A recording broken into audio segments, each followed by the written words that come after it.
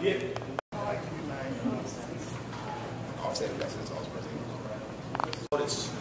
But we were in town, the Democratic Party's in town.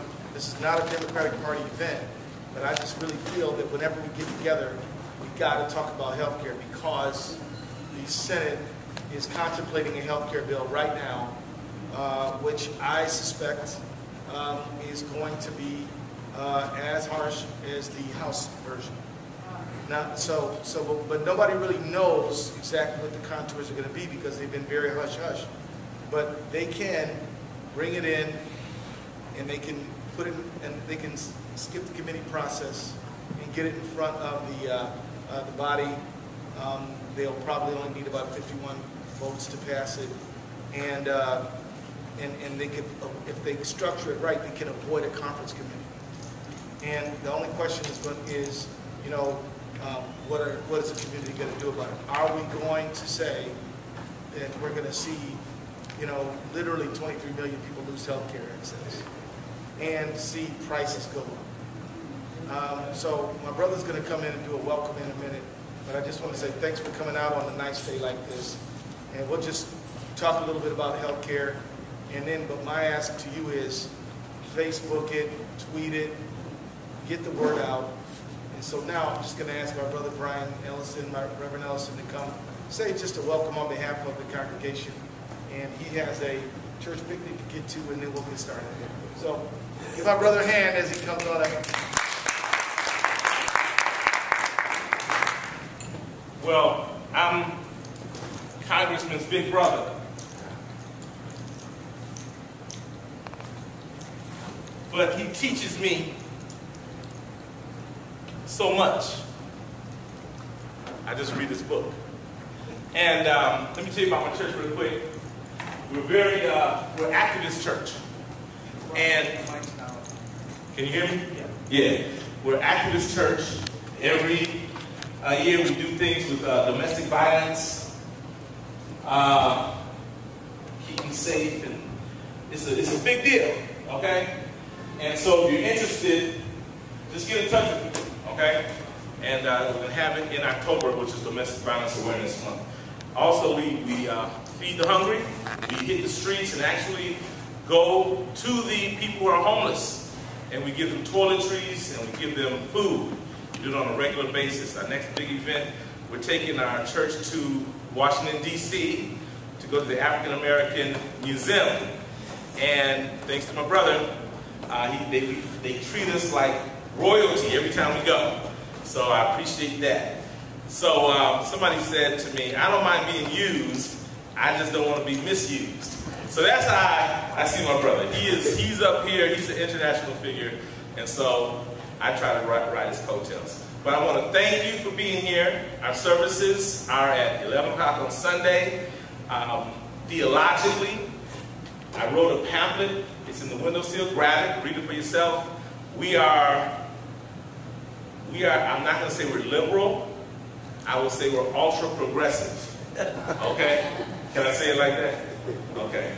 We take theology seriously, and we believe that theology is a liberating force. And we treat our LGBT members just like everybody else. We're mean to them.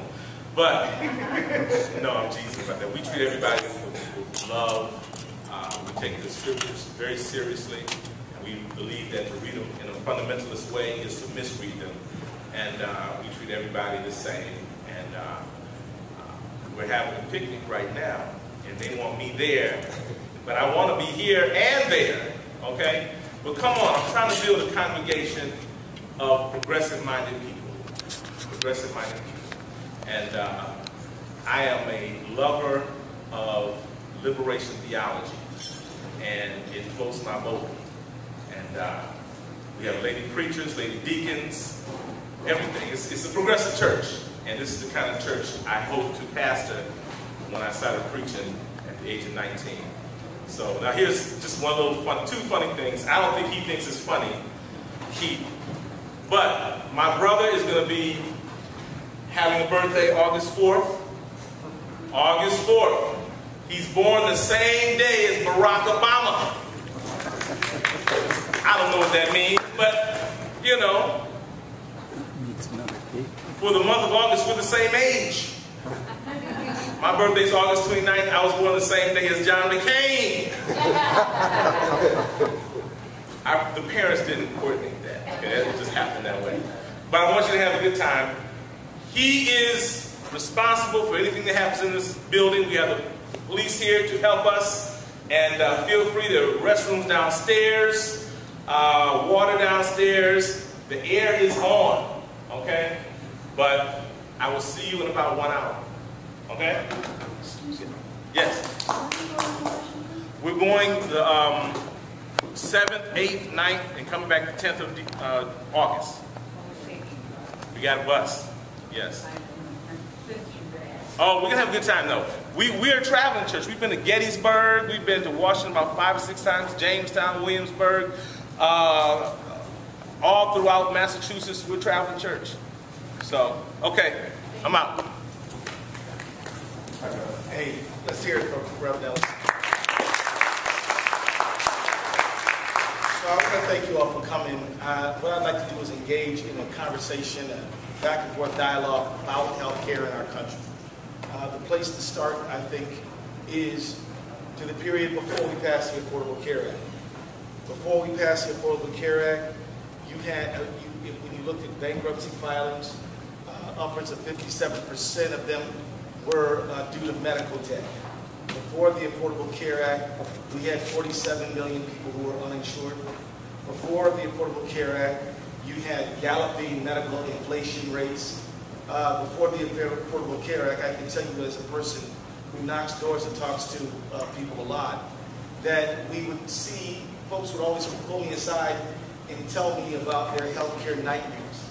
I can't tell you how many people I met who have told me just horrendous things about healthcare access, including a woman last week who said to me, look, I'm 34 years old. My mother had died of breast cancer. Her sister died of breast cancer. If the Affordable Care Act gets taken away, that's going to mean I'm going to have a pre-existing condition if I have breast cancer. And I'm a little bit, I'm worried, and I'm thinking about having a double mastectomy. So that, because I can't afford to die because I got little kids at home. So these are the kind of decisions that people are being forced to make. We hear these decisions all the time. When we entered the debate in 2009 about health care reform, I want to tell you that I was one who believed that we should have Medicare for all. I believe in a single-payer health care system. There are several single-payer health care systems we have in place now. We have single-payer health care in the VA. We have single-payer health care in Medicare. And they're not always the same, and they can be adjusted. But it's not something that we don't see around our country quite a bit. We had 170 different hearings on healthcare reform as we walked up to passage of the Affordable Care Act. We had amendments by Republicans and Democrats. We had an engaged process. And in August 2010, we went into our August recess without passing health care, the Affordable Care Act. And let me tell you, people came to my community meetings and were pretty upset and were very, very clear about how they felt. I had to answer questions about death penalties. I had to answer questions about a lot of things that, really so many were myths, but sometimes people just didn't know. And so we had these meetings. They were caustic. They were sometimes difficult, but we had them because that's democracy. Right now, as we're looking at the American Health Care Act, which is a Republican bill, some people call it Trump Care, there has not been this process. In fact, when the House bill was introduced, we didn't have any hearings at all. They had tolerated no amendments. The bill, the American Health Care Act, is a piece of legislation that would dramatically reduce Medicare access and Medicaid. And because of the Medicaid reductions, now there will be a lot more money available for tax cuts, and it'll alleviate tax burden for people who have had assessments in order to pay for the act. It'll also allow insurance companies to pay, to charge people 5 times more if they're 50 years old but less than 65 years old. And this is without regard to your health status. I'm 53 years old.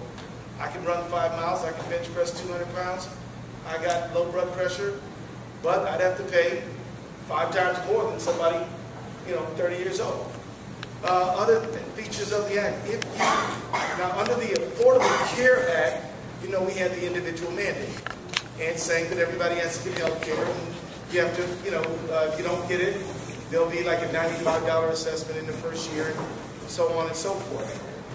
What the Republican bill, the Trump Care bill, does in the House version, it says that you don't have an individual mandate, but if you're not covered and you have a gap in coverage, they can charge you exorbitant rates to get reinsured, to get insured again. So, and the money does not go to the government to defray the cost of health care, it just goes to the insurance company. Under the Affordable Care Act, we said that gender and sex discrimination is illegal. You cannot charge women more for health care. And you all know that before the Affordable Care Act, women paid more for health care. And women paid more, and in fact, the insurance industry treated being female as if it were a pre-existing condition. And now, and of course, under the Affordable Care Act, we said you could not lock people out because they had a pre-existing condition. You couldn't charge them exorbitant rates. It had to be affordable. In the new version, in the American Health Care Act, Trump Care, they say, okay, we will protect pre-existing conditions, but we're going to take the essential benefits package, which I'll explain in a moment, and we're going to give it to the states. And the states will be able to decide which essential benefits will be covered. Now, for those of you who don't know what I mean by essential benefits, what it means is that, look, in the past you used to be able to buy a health care policy, but, it only was in effect if you got injured or sick on Tuesday, 4 o'clock, in a thunderstorm. Now, I'm joking, but what I really mean is there was a lot of exclusions, a lot of limitations. It didn't cover everyone. So you could buy a policy, but the deductible might be $10,000. It might exclude a lot of things that people do need.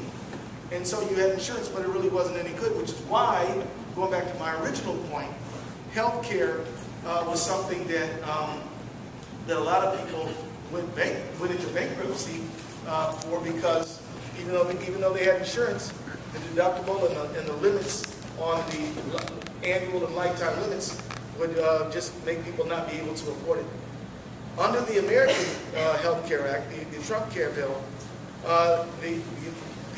this essential benefits package, which says you must cover these things in order to be a legitimate policy, what they say is that the state will be able to decide what is in the essential benefits package.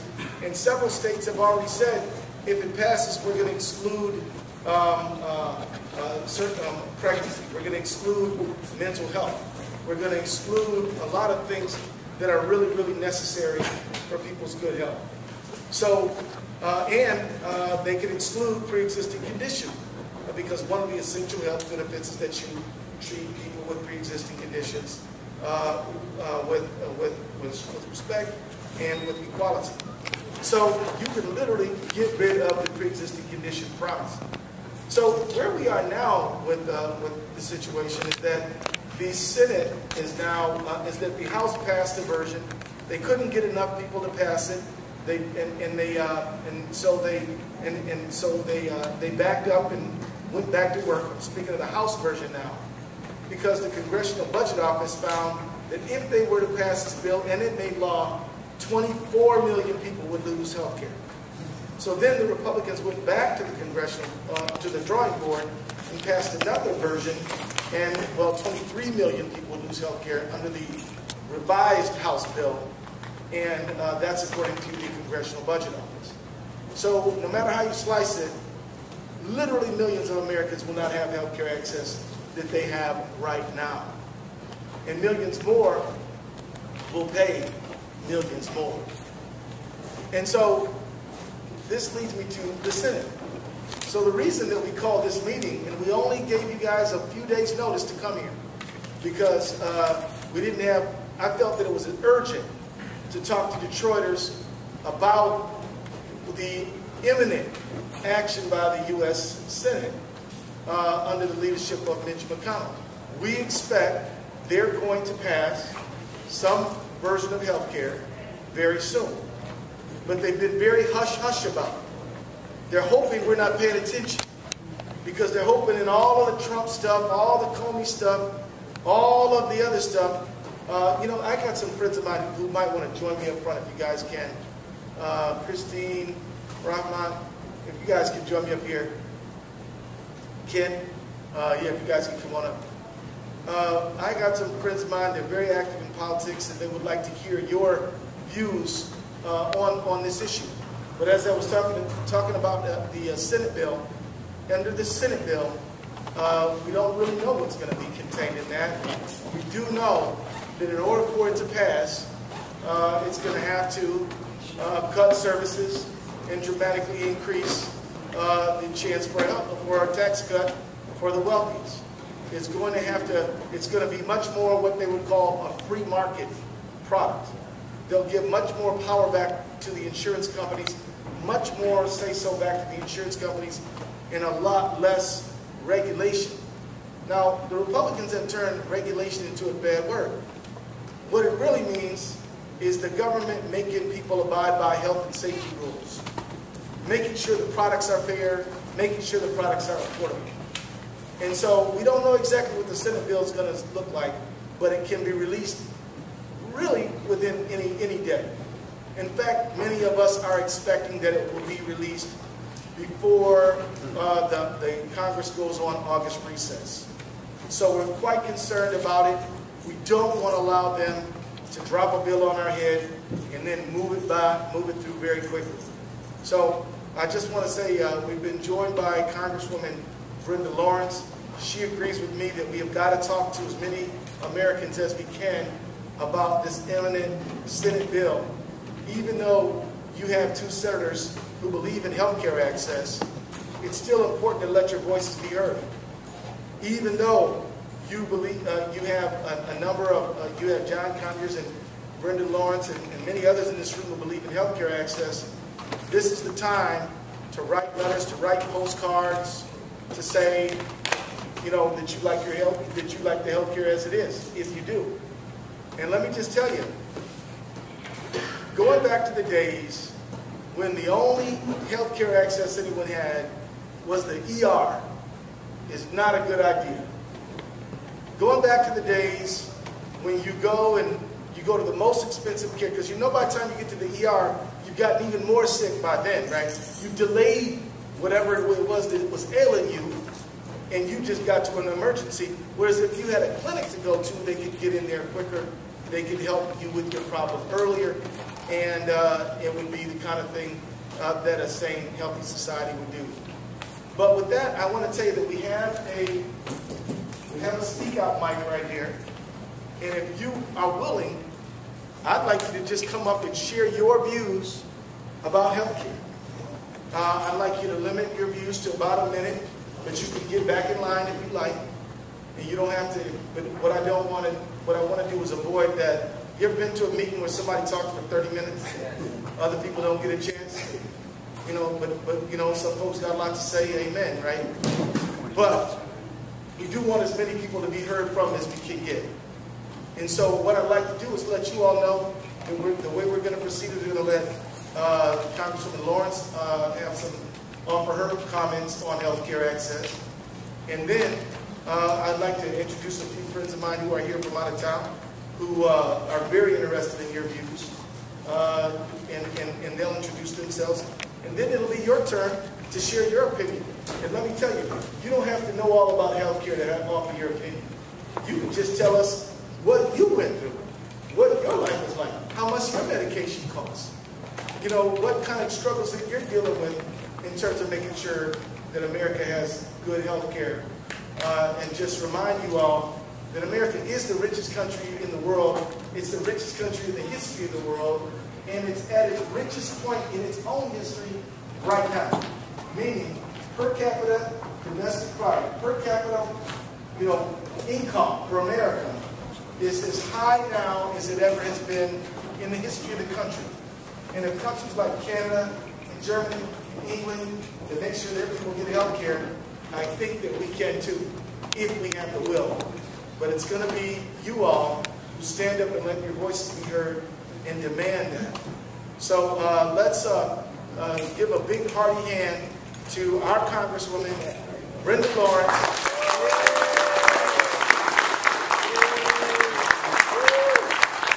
I want to say good afternoon to everyone. Thank you for coming out. For those of you who are not of the Black church persuasion, welcome to our world. The word moves you, but the heat may take you over. I just want to say a couple things about health care. This is a conversation that we need to have, and if you're not a Democrat, I want you to know that I am fiercely committed to being a Democrat. So there's a lot of independent people. There are people-way conversations. What is the party doing for you? So one of the things that the Democratic Party constantly measure ourselves, are we being compassionate? And are we helping those who don't have a voice? Are we being a voice for them? Are we helping people who are no less than us, but their economics may give them challenges in life? So, ladies and gentlemen, this is where it is. So, what they're looking, when they look at health care, they look at a business, and they look at profit margins, and they say, how can we have a health care system that we can make money from? The Democrats come back and say, wait a minute. If you do that, you're going to eliminate people who don't have the resources to engage in a profit-making endeavor. Let me give you an example. If any of you in here, and I'm not asking for raise of hands, but if any of you in here have asthma, diabetes, have heart disease, you have hypertension, this is just 4 things. You are now a high risk. And they're going to put you in a pool, and you're going to pay extra for health care. Now, some of you are going like, it's not fair, I shouldn't have to pay more money. There's others who are going to say, I don't have money. And we're going to go back to the system that Keith talked about, that when I have an asthma attack, I'm going to run to emergency to get treatment. If my hypertension or my diabetes get out of control, then I'll be in a diabetic coma, or I'll have a heart attack or something as a result of not managing a chronic disease like that. Ladies and gentlemen, this is about your quality of life. And what is, you all know the story. There are people who voted for Donald Trump who said, I hate Obamacare, but keep that affordable health care stuff. I like that. We have a responsibility, I feel. And I say this all the time. Politics without compassion is criminal. It would be criminal to have those who do not have the financial resources, and we have developed a system in America for health care to take care of people, because if you take care of people in the front, then you don't have this chronic high cost in the end to remediate all of those effects of unmanaged health care. Now, something that women in this room, I want you to be real clear about. If you go to a company and you're pregnant, you're a pre-existing condition. If you go to a company and they look at you, they can say, oh, wait a minute, there's issues here. Think about the woman who has a child that has something as common as a child with asthma. This is another issue we need to talk about. Any of you who've ever raised a child who has a health challenge, how often do you have to take off work?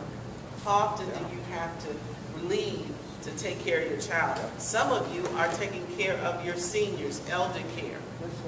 How many of you are dealing with that now? Your daycare provider is not showing up, or your parent in the middle of the day have something, or overnight and you're up all night. We have just part of living. You're not doing anything criminal. You didn't make it up. You would never want these diseases. But where's our compassion in America? Yep. So I want you to know, as we work, and you hear what Keith is saying, the Democratic Party, why, someone say, why should I support the Democrats? Be woke and be engaged and be able to speak to it. Some of you are getting health care now who have never gotten it before. Our young people, they're saying they're going to keep the ability to keep our young people on health care until they get a job. Thank goodness. I guess even the rich have kids, so they understood that. But let's stay woke, stay engaged.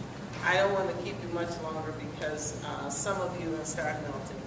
And so I want you to know that we have a job in Congress. And I don't know if Keith talked about that. I just want to say this quietly, Keith, before I leave. What happened this week with the shooting? And one of my colleagues described it well. It was as if someone took a vacuum cleaner and sucked the air out of the lung. You went, and some of us are still trying to exhale. We're still trying to figure out how someone could elevate to the level of violence like that as a result of their opinion of political views. I want you all to know something, that we in this great country of America, this is a democracy. This is a country that's built on a two-party system. We have always had disagreements, but unfortunately, it has risen to a level beyond the issue, and it's attacking the person. And they won't say it, but our president led a mantra for a year and a half. Kick him out. Sock him in the face. Crooked Hillary, lock her up. Calling names, encouraging and nurturing anger. I want you all to be motivated, encouraged, and just passionate about voting and about our issues. But I don't support violence on any end. And we have enough demonstration. Unfortunately, the current president of the United States is a gift that keeps giving. We all know where he stands and his inefficiencies and how inappropriate he is to be the president of the United States. So why don't we focus on what we're going to bring to the table when we take back the House in 2018?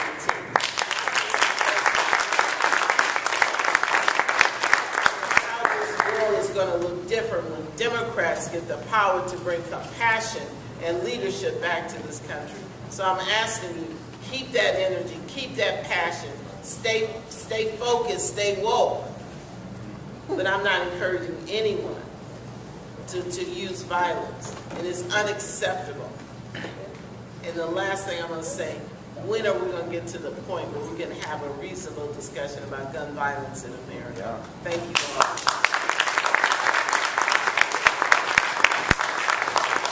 And so I just want to say, look, no matter what party you're in, you're welcome to be here. This is an open forum. And we do have an open mic. We'd like to encourage you to join, share your story, ask your question. We want you to be part of this dialogue that is so critical. But before we go to that part of the program, we have some out-of-town friends who I just would like to give a chance to introduce themselves, because they've come literally all over the country to be here today. So, you want to go Hawaii? Aloha, my name is Tim Vanderveer, and I come from the great state of Hawaii, and I bring greetings to each and every one of you. I was just on the phone outside with our former governor, Neil Abercrombie, who was actually a friend of Barack Obama's mom and dad when they were all at the University of Hawaii together. But he sends his greetings to you as well. I'm the chair of the Democratic Party out there, And I really want to commend Representative Ellison, President Ken Martin, all the folks, the hard work that they've done at the Democratic National Committee for truly engaging all 57 states and territories and bringing the resistance summer across this nation. We're fired up and we're ready to go, and I thank you so much for allowing me to be here today. Hi, this is Sheikh Oman. I came from Georgia, and I want you to pray for us. Tuesday, whole nation is looking at Georgia 6 that you know, and if we can win that district, that is going to have an effect 2018 and beyond. So just pray for us.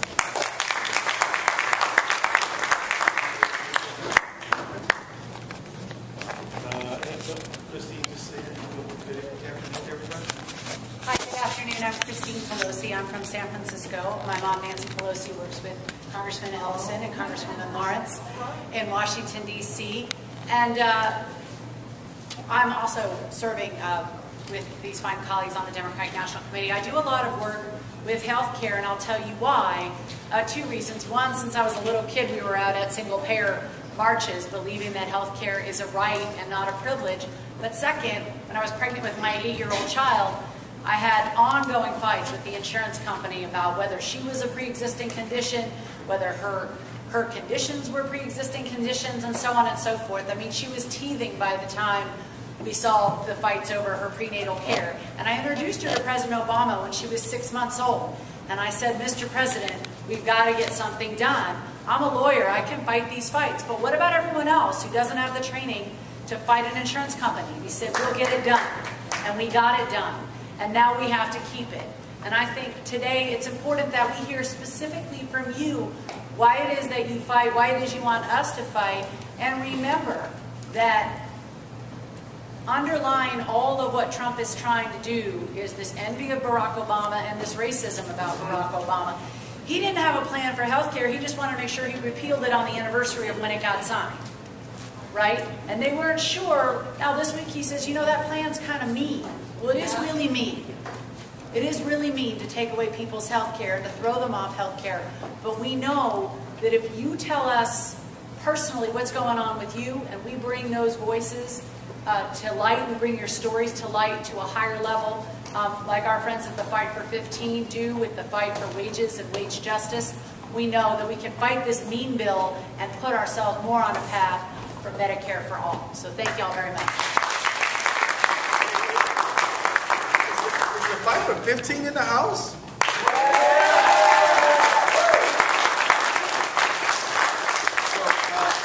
Let me just tell everybody, this is a public event. It's not a party event. It's not a Democratic Party event.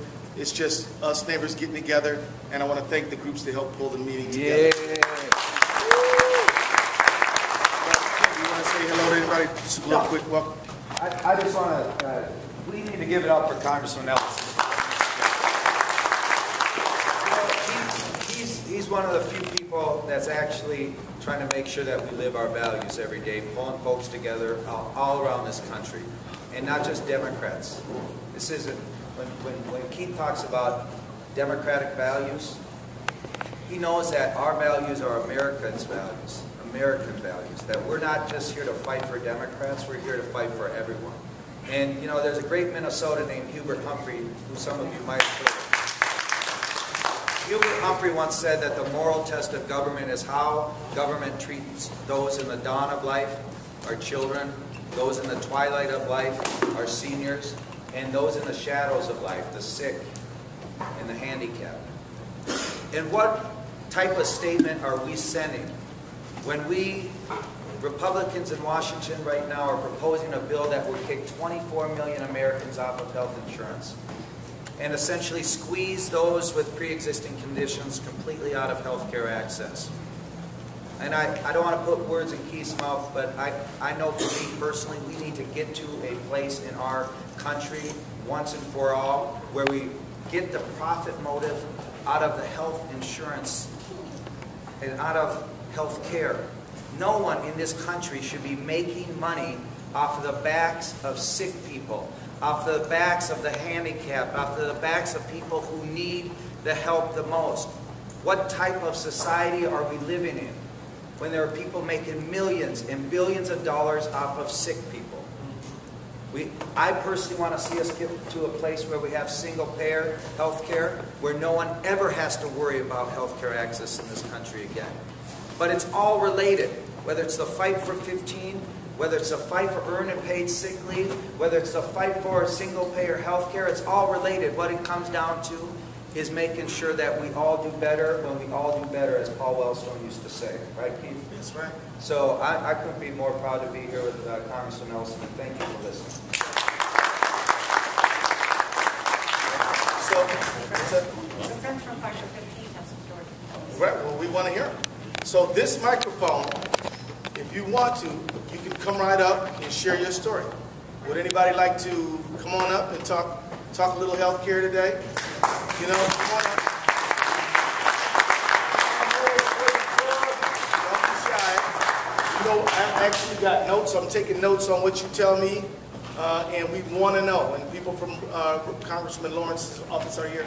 We want to hear your story. So, you got the microphone. It's up. You got it. Yeah.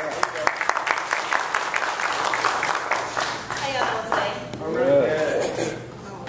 My name is Brenda. I'm with D15. I've been with the campaign for about 3 years. Well, what we do is we fight for what we believe in, and we want the minimum wage to go up for a better living wage, so that's what we do. We go out everywhere, anywhere, no matter where it is, and let it be known that we're going to fight for what we believe in. So, like, that's why we out here today. Like, we believe that the act that they're trying to do with this health care is not right. Like, it's going to take us back to old days to where everybody had to fight for, like, to get health care. Everybody had to be in one room just waiting to be seen when it's a different problems going on. Like cancer patients, like myself, I just got into a car accident a week ago. Like, I don't have my neck brace on right now, but I'm having a lot of pains that my doctor can't do nothing about because my insurance is not up right now. It's still pending. But why not help me? Like, I mean, either way I go, I'm going to get the insurance if I'm going to get it, or if I'm not going to get it. If you really care, why not just give me the pain pills? Or why not do something to help me? I'm going to say, for instance, if they reject y'all bills, I mean, they reject the situation, it's going to take my mama. She got a heart condition. She got diabetes. Like, it's all bad for her. Because right now, she can't even get all her heart pills. She can't even get all her water pills. Like my great-grandma, she had to go to a nursing home because they not paying my mama to take care of her. They not doing nothing. Like, her insurance is constantly going down. It's like the poor is getting poorer and the rich is getting richer off of what we paying them. And it's not cool because it's like, why should we have to keep constantly paying more and more and more every year during taxes? Every year when we got to get us something to eat, they charging an extra $1 on something that already cost $7. Like, it's just not right. So I feel like me and my team out here to support whatever y'all doing, because we all have family members that's disabled. We all got family members or babies that's being brought up to the world that they don't even want to give insurance to because both their parents not in their world. Like, come on now. I know a lot of single mothers who need insurance for their kids and can't get it because of daddy.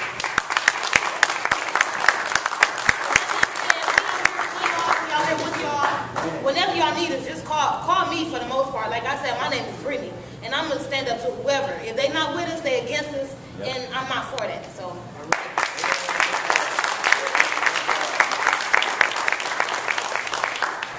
So it's open mic. We'd love to hear from you. Feel free to come and share your views on healthcare access. Come on up. My name is Kim. I'm from Detroit. In fact, I was raised right over there on Fairfield, a few blocks from here. I went to Thurgood Marshall back when it was called something else, named after Custer or somebody. Anyway, I grew up with healthcare because my father worked for Ford, and the UAW fight provided our family with health care. I didn't even think about it until I got up, and left the house and realized, oh wow, I can't just go to the dentist or the doctor now, because, I'm not under my father's insurance anymore.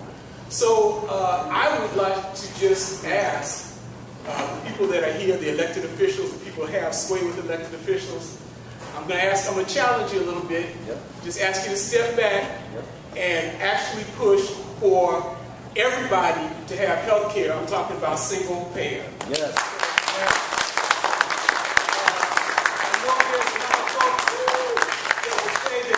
politically viable. We didn't think Trump was politically viable.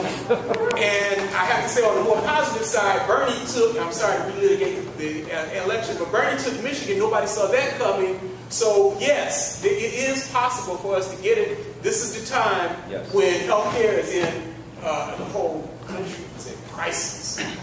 So please, y'all, please, if you have that influence, step back. We're the only developed nation in the whole world. You go right across the bridge to Canada. That's right. Everybody is covered. We need to get everybody covered. No question. No more emergency room care. Yes. Just straight up single payer. Thank you.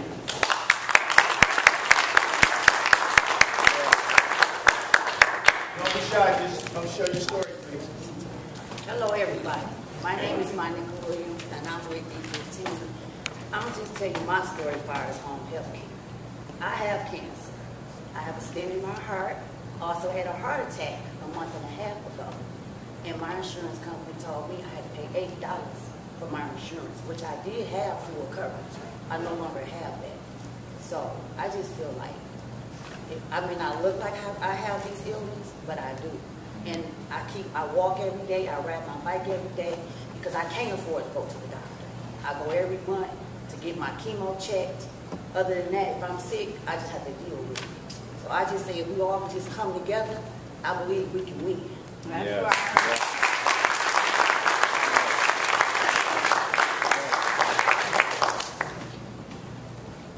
My name is Carolyn, and I'm going to try and keep this to a minute because my friends know that's going to be difficult. I was very, very, very healthy and very, very, very active until I wasn't anymore. And as the previous speaker said, I look fine, but I have a lot of diseases all at once. And my body literally runs on medication. Oftentimes, the medication runs out before the day does. And I had to retire, even though I don't philosophically believe in retirement, at 57. I'm 66 now because taking care of my health is a full-time job. And even though I'm extremely compliant, my doctors love me, and extremely optimistic, I still can do everything in that field well. The point that I want to make now is that I have great insurance. I'm on Medicare because I'm legally disabled, and I have the same insurance that our Republican legislature and governor have. So I expect that supplemental will stay because they're enjoying good health care. Despite that, I spend $14,000, sometimes more than that, a year out of my own pocket, and I so far can afford it. I don't know how long I'll be able to afford that, but it's a lot of money, even for me, and I can't imagine what it's like for people who don't have $14,000 extra and don't have the good insurance to begin with. So this is something I am very, very passionate about. I worked on the ACA and signing people up, and I'm still working on it. Next week I'm hosting a training for some people for OFA, and part of it has to do with healthcare. The other thing that I wanted to say is that I have no problem calling our senators, representative. I actually know the number by heart. Capitol building, they say hi Carolyn when I call. They recognize my voice. And I've learned how to do it very quickly. You can always leave a message. The staffers are there and they say they'll pass it on. I call Republicans all the time, and I have a list of Republicans who they say might vote against the AHA, and I've called them. Sometimes I say I'm Carolyn, sometimes I say I'm Jerry or Rosalie, my friends here, and I tell them that, you know, if they want to be reelected, they need to vote against that bill. It just takes 2 seconds. And I tell them that I know they're in a bad position, and I won't go into all the reasons why they know it's a bad bill, but they need to think about what's going to happen at re-election time. And it's not going to be that they'll be re-elected because they supported it. The exact opposite is going to happen because they need to know that. They need to know that people aren't stupid as like Trump hopes they are. They know what's going on, and they will vote them out, and hopefully they'll do the moral thing and the country thing and the patriotic thing and not the party thing. So and I'm willing to testify before Congress if you want. No problem.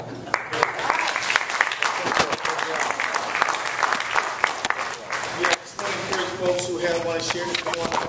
I'm taking notes on what people are sharing with me so I can bring it back. Let me just reiterate, it's not a Democratic Party event, although Americans are free to be whatever party they want. Some are Democrats, some are not. You don't have to be here.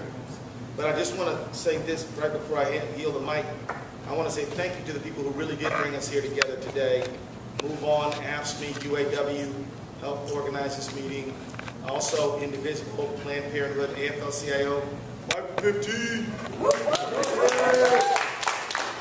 Families Party, People Demanding Action, and Progress Michigan. So thanks to all those people. Who was the UAW connection? I'm a member of UAW, the largest local. I'm just reading off. I'm just saying. Well, I need to know who that UAW person is. They're not for $15 an hour. Well, okay. I'm just saying.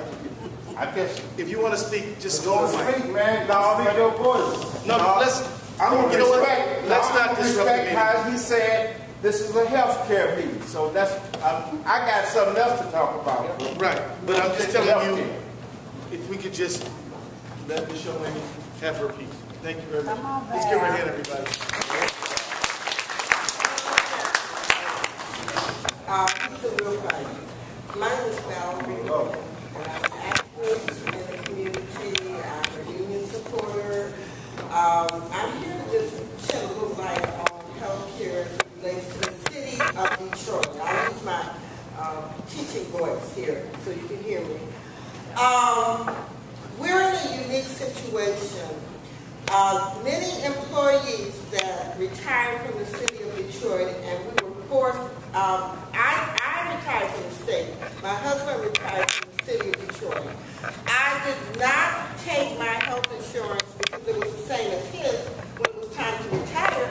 I simply accepted the package that he had, which was health insurance for life. But we had an unnecessary bankruptcy. Inside of that bankruptcy, many retirees, early retirees, lost their health insurance. As you well know, bankruptcies are not, retirees are not supposed to be affected by bankruptcy.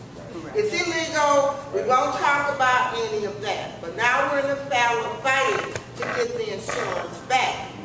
So we're in a unique pickle and a little bit different. And I'm sure, I don't see Bill Davis, who's the president of the RIA right now, or anybody else. I'm simply a member, and Lori Parks is a member, a guest member. She's always comes to our meetings. So what I'm trying to say is that we are in a unique situation. I'm sure all of them will write letters. I'm sure they'll call, and we will get to the bottom. We will do whatever we can. Since we're all activists, we do know the importance of the squeaky wheel getting the relief. And we will do whatever is necessary. You did share some new information that I was unaware of, and we need to pass that on. Thank you. Thank you very much. So let me just tell y'all, as folks are making their way here who want to share their healthcare story today, please feel free to come on up. You don't make me continually ask you. Just come on up. I did want to let you know that in the budget that the president just proposed, he also proposes a $72 billion cut to Social Security disability over 10 years. And Social Security disability, in case you don't know, is part of Social Security. People who benefit from Social Security, yes, are elderly people, but they're also, it's also people, it's also people who live on survivor benefits, whose parents died, but it's also people with disability. And you have to go through a rigorous medical diagnosis before you can even qualify. Cutting these people off is going to create another healthcare nightmare. So I just want you to understand the big package. You got the floor. Thank you. Yeah, let's let him. How everybody doing today? My name is Mark Greer with the D15 organization, Fight for Wages. The Healthcare Act is essential because it's going to put a lot of pain and suffering on everybody, because those that already do not have health care, you're going to suffer even more when something does go wrong, because you're going to get taxed even more. Those that do have it is going to have to pay even more to sustain what you have. So if you don't have it, or if you do have it, it's still going to be severe. So we got to get out and say something, because it matters. Because if we don't, we're going to be in a lot of trouble. So if you got a voice, you need to let it be heard. Now, yeah. Thank you.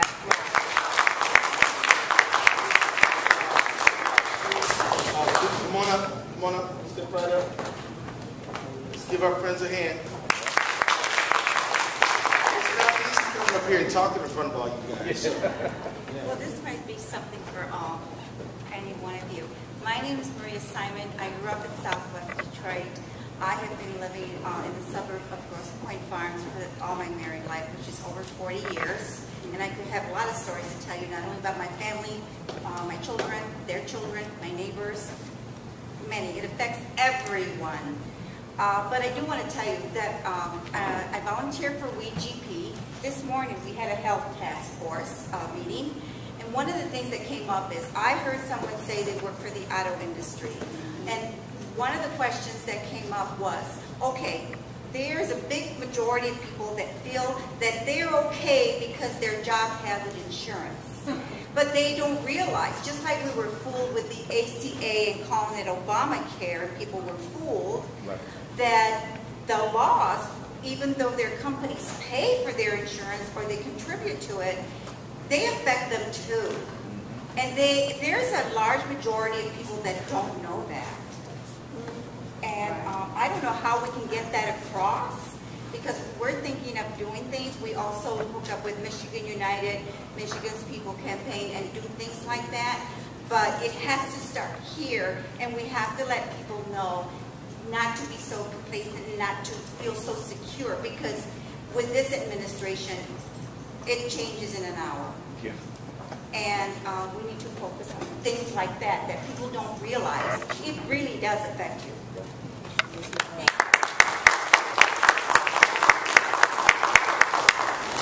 Yeah, I just wanted to elaborate on what the young lady said.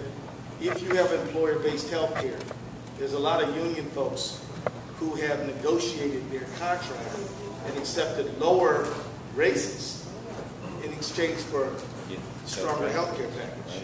So it all comes out. Don't think that you're just in the clear because you have employer-based health care. There's a confusion there. Yeah, that's definitely a point. And don't think you're in the clear just because you're a senior, because you have Medicare. If you're a senior and you have Medicare, if the Affordable Care Act is repealed, the effort to close the donut hole will also be repealed. So one of the things that the Affordable Care Act did is put money into the donut hole. For those of you who knows what the donut hole is? For those who don't know what it is, which I think is a few folks, if you are a senior and you're paying for prescription drugs, you got to pay up to about $2,500. No, they'll cover up to about $2,500, and then after that, you're on your own until you hit $5,000, and that's called the donut hole. So what the Affordable Care Act did is put money into that so that seniors would have a better prescription drug benefit and wouldn't have to pay so much money. I can't tell you, I've met many seniors who had to cut pills in half, skip a day, all kinds of serious problems. And then you had seniors who took their medicine but then didn't have food. And I literally had a woman sit in my office and tell me, she said, look, I was really, I wasn't taking my medicine. Why not? Because because it hurt my stomach. Why did it hurt your stomach? Well, they said I was supposed to eat and take the medicine, but I didn't have any food, so I didn't take the medicine. Think about that. Just think about that. As the Trump budget is proposing cutting energy assistance and a bunch of other things. So we got more folks who want to share, so please step right up. Let's give them a hand. My name is Burl. I'm with Indivisible Detroit. And first of all, just a brief personal story. So my father had a pre-existing condition. He had a rheumatic fever as a baby and it damaged his heart. And he was self-employed and he couldn't get insurance. He ended up dying at the age of 49, leaving my mother and five kids. And then the hospital bill sent her, he did go to the hospital with no insurance. The bill was really high. My mother could not pay it, tried to pay it. And we ended up, both losing my father and, losing our any kind of economic stability. So we were on Social Security, survivors benefits, which is very disturbing to hear about that being cut, because that was a lifeline.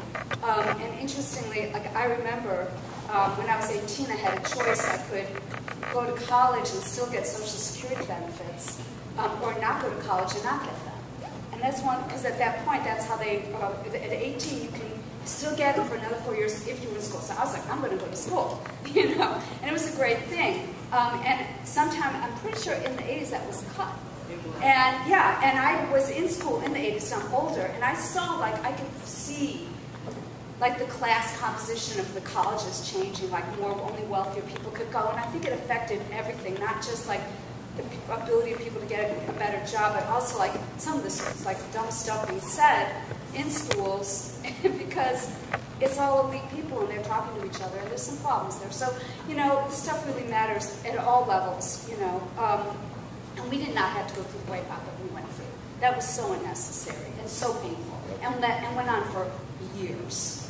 So that's that side of it. The other side of it, I want to know, I missed the beginning, unfortunately, and I wanted to know what we should do. Now, you were saying call Republicans and saying, hey, guys, don't do this. I also got an email today talking about a plan to add amendments, to push our Democratic senators to add amendments if they have to testify to slow this thing down, 400 amendments, 4,000 amendments. I wanted to hear if you all think that's a good idea. Are you down with that? Should we be doing that? Or what do we do? Because, families should not have to go through this. You shouldn't have to watch people get sick and die for nothing and then be wiped out on top of it. It's just, it's completely unacceptable. Okay. So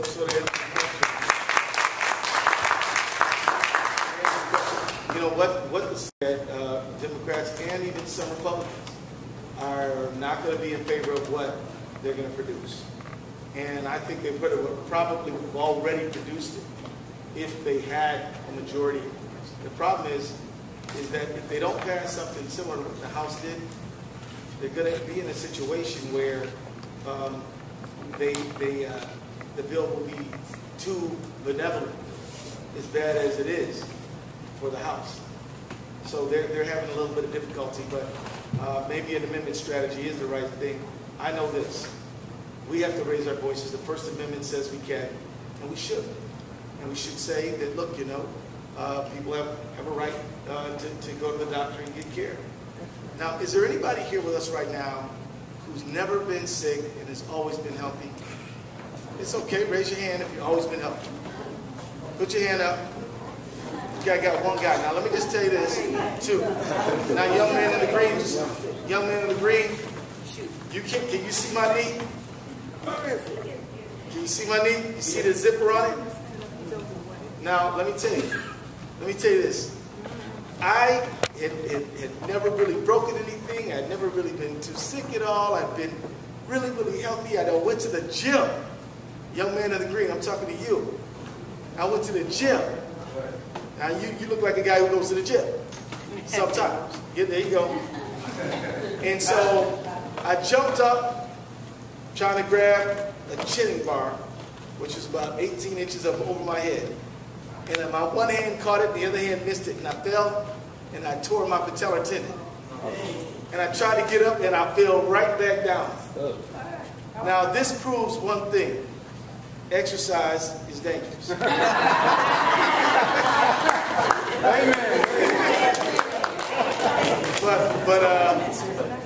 the point is, a lot of you guys in the 15 movement are, you're strong, you're young, right? Am I right about that?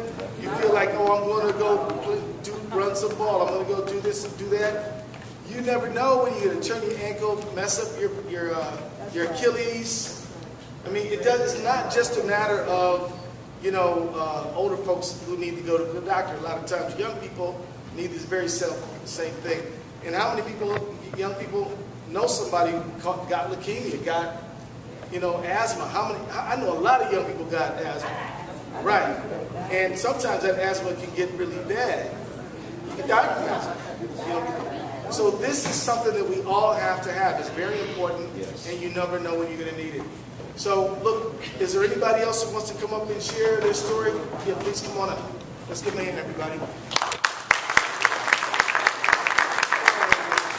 My name is Doc Holbrook, and I'm a retiree. I'm a community activist, and I can't say I've never been sick or ill or anything like that, but I've never had any major complications, any major issues. I am now 68. Last year, I had a serious event in my life. All of a sudden, I'm in my apartment and things just stopped. I blanked out like for a second or two. I was doing something and it's like the electricity, like somebody pulled the plug. I had never been to hospital for anything. You know, never had, I have a little hypertension, but that's runs in the black community, I think. But anyway, I'm saying, I'm a veteran, so I'm covered. But I think what is needed, some of the people who have these employer-based health care and all that, and they think they're in the clear, fine. Those of us that are veterans, we say, well, we don't need, we're not concerned. We all have to be concerned about one another because anything can happen at any given time. I sometimes think in terms of, all right, try to keep yourself healthy, do the right thing, do what you know is going to keep you healthy, and you won't have that to worry about. But that's not true. Anything can happen at any given moment. These bodies, we all come with an expiration date. That's right. So don't think because you're healthy and you're strong that it's just going to last and it's going to be all right.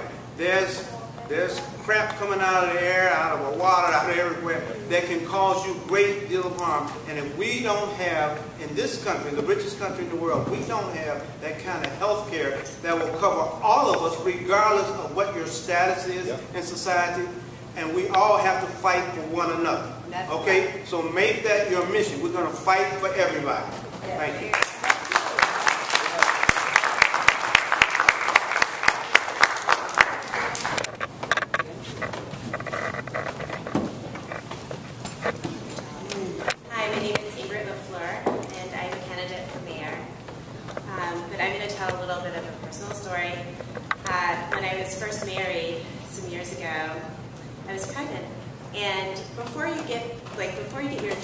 I don't know, some of you might not know, that you have to pay 6 months in advance to a year before you even decide if you want to get pregnant. And that cost us over $200 a month. And then I ended up miscarrying and having to go to emergency surgery without any, preparation for that. And it took years to pay off those bills. With the Affordability Care Act, it's very important to understand that pregnancy would not be a precondition. As we face infant mortality rates, it's very difficult for women to get the proper care that they need for bringing a life into this world. That's insane to ever be penalized for that. And so it's so important that we have that support as we're looking towards our future and growing our future. It begins in the womb. And it also begins with taking care of the mother as she decides to have a child or doesn't decide to. But women's health care is something that we really need to focus on and definitely fight for this health initiative. That's right. So hey everybody, I think we got a few more folks. Why don't, because it is so hot, what if we have maybe a few more folks who want to speak all come up here, and when the line's done, then we'll dismiss, but commit to each other that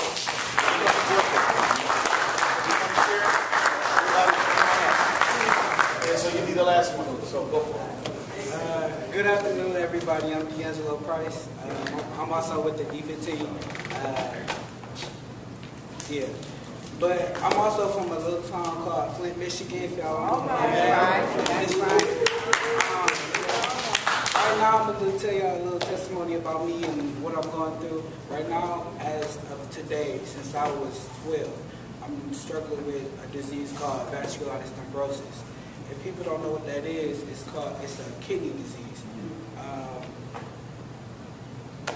Last time I went to the doctor told me either it's going to be either a transplant or I'm going to be on dialysis the rest of my life. But little old me only work at McDonald's, you know, and I still got my brothers and sisters to take care of. I still got bills to take care of. So me trying to penny pinch here and there, here and there, here and there, just for some health care insurance, it's not going to be enough for me. And everybody knows what Flint's going through with our water crisis. That's just another thing tagging on with us, you know.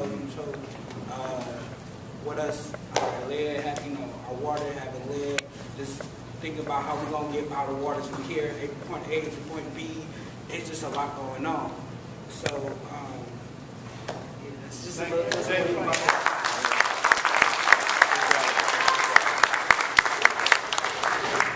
All right.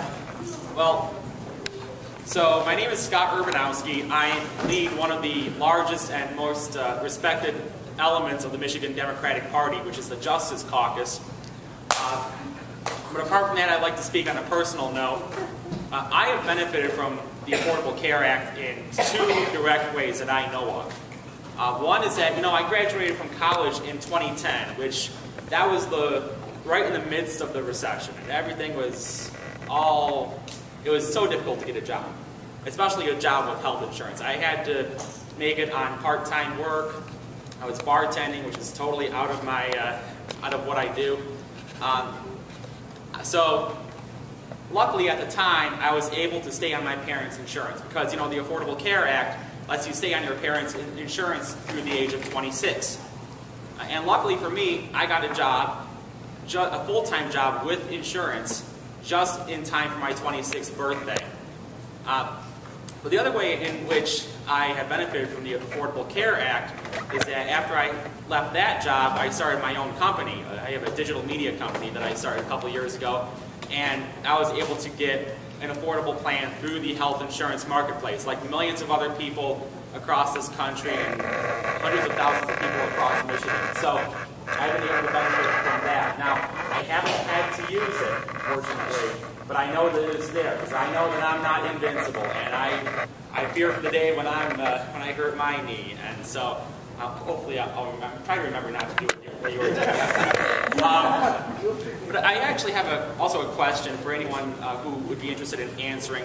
Obviously, here in Michigan, we are very blessed to have two fine United States Senators, Debbie Stabenow and Gary Peters.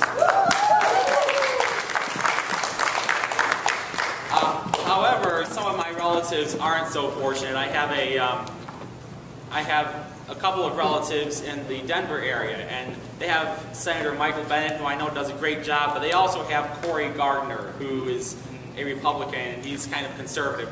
My question to those who would be able to answer it is, how can I get them engaged in the process of trying to persuade Senator Gardner or other senators, as it would be, to oppose whatever comes out of the Senate? Okay. Well, let me just say this.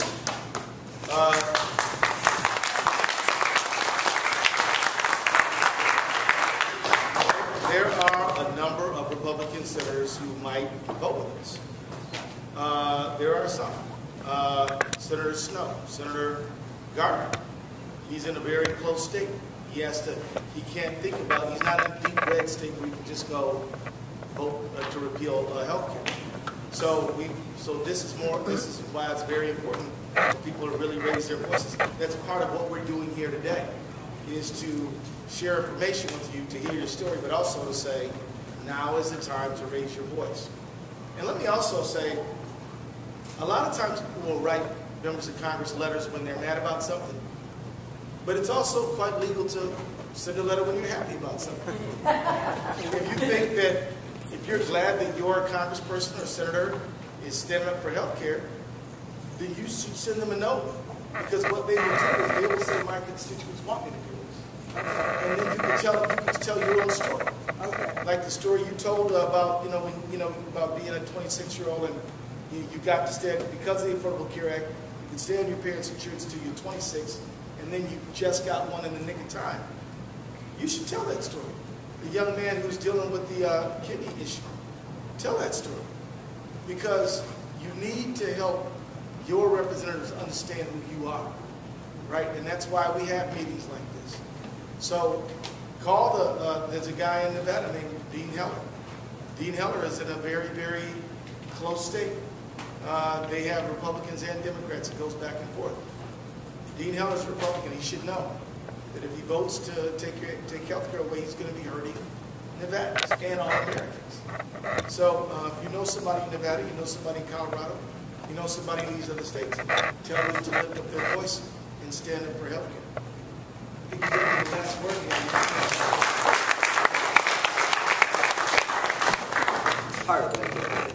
Hey. My name is Maxwell Woods. I'm with the Fight for D15.